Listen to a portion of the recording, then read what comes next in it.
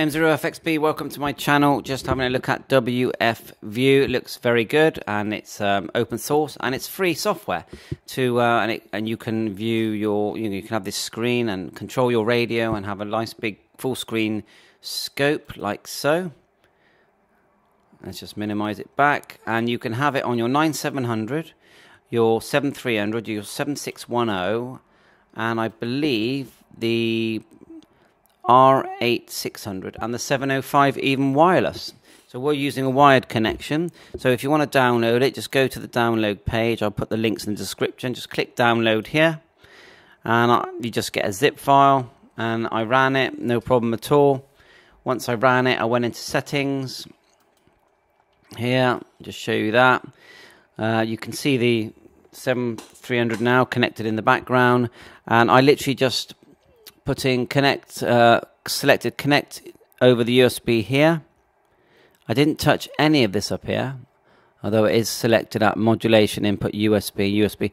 I did have to sort of reboot the software after I put the settings in for it to take. So COM4, which is just on my device manager, same USB driver that you have with for your Icom. So there you are, Silicon Labs. If you're doing a wireless connection to the 705, then that's different. You need to add a virtual COM port, but we're not. This is the Icom 7300. So COM4, as my device manager showed, 115200 is the baud rate I've got. Server setup, and I put in 94, and I put that in, rebooted, and it just connected straight away. And then I went to view, and here we are. And I've checked all these controls. You can change the frequencies. You can turn the radio on and off. You can select different filters. You can see it on the radio changing as I do it. Change the frequency. Like so. You've got band edge. Change the span as well. Yeah, and when you change on the radio, it does change on the scope on the software. Enable WF themes. There you are. You've got all these different themes.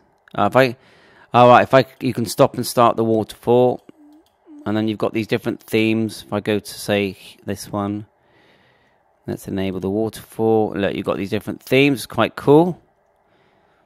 Different themes that you can use if you like. You know, that look very nice at night, wouldn't it? Preamp works, changes, attenuator. The tuner works. There you are. It's tuning. See that in the screen. Transmit. There you go. So it all just works. So thanks very much. I thought I'd check it out and show you. Thanks to the team there that have made this. They've got a good website here, wfview.org. Lots of information. You can see it here. It looks like that. I think that's the 7300 there. And look, you can even link it to Digimodes as well.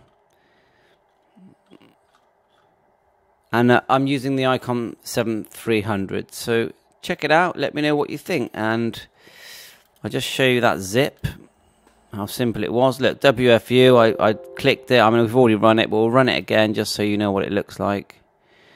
And then click next. Literally that simple. Look, it's telling me it's already there, so I'm not even going to run it. But it ran... You know, it ran flawlessly, I'll be honest. See if we can cancel it now. So 7.3, thanks for watching, and I'll be doing, this is on the 7300, I'll be doing the 705 wireless next.